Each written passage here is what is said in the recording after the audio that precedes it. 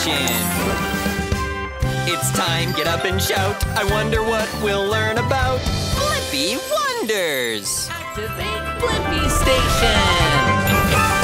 It's time, get up and shout. I wonder what we'll learn about Blippi. Whoa!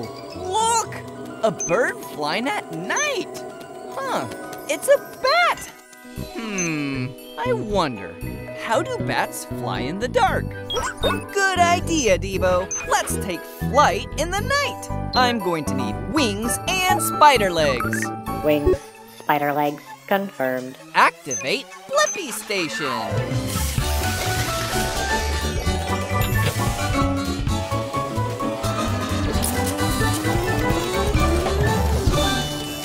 Shrinking down! The Blippi-mobile is ready for adventure. Whoa! Whose lights are those? Hey, it's me, Blippi.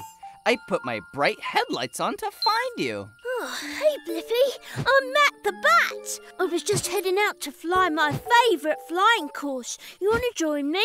Sure. I was wondering how bats fly in the dark. I can show you. But one thing, Blippi. No headlights. Got it. Let's go. Whoa! It's so dark. Twigs! Branch! Look out! Whoa! Blippi, didn't you hear that tree? No, I didn't. Wait, did you say hear the tree? Yeah! I can hear everything in my way. Heads up! Rocks!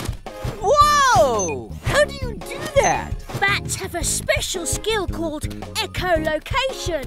I make sounds and they bounce off objects and echo, so I can tell where the objects are and how far away I am from them. Really, Debo? You have echolocation too? Because you're a robot dog? Well, let's use it. Whoa! Let's fly! Whoa! Whoa! Whoa! Whoa! Whoa! Whoa! Whoa! Yeah, whee! Nice flying, guys. Thanks! And I have the answer to my question. How do bats fly in the dark? Echolocation! Bats make high-pitched sounds that bounce off objects and echo, so they can safely hear where they're at in the dark. Upload answer, Debo. Oh, look, it's bedtime. Fun flying with you, Blippi and Debo. You sleep upside down? Whoa! Bats are amazing!